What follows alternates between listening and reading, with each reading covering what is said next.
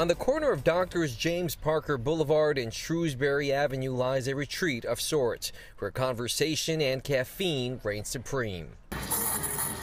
For nearly a decade, Cortland Crossan has been at the helm of Coffee Corral, a shop she took over from her dad. She now runs it with her husband, Eric Rollbach, who up until last year was a general contractor. But when the pandemic struck, Rollbach was furloughed and needed to keep busy. Instead of getting yelled at, I decided, hey, you know what, I'll go to work to see if she needs any help.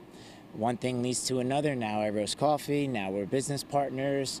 An unlikely partnership spurred by COVID, the fact that they just got hitched in March 2020 added another layer to this dynamic. We just had to make it work.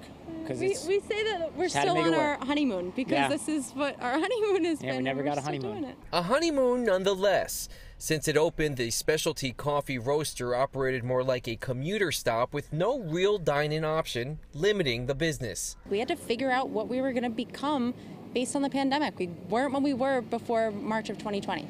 They found the solution just a few feet away, in a grassy neighboring lot that was widely unused and was supposed to be converted to a parking lot. Instead, what they did, create a lavish outdoor space that has become a destination for the community. We always kept saying, do we really want to pave paradise to put up a parking lot? And honestly, it's the best thing that we never did. Literally, the outdoor space was our savior through COVID.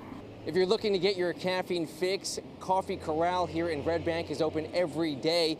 To get more information on this business and others now open, head over to our website, pix11.com.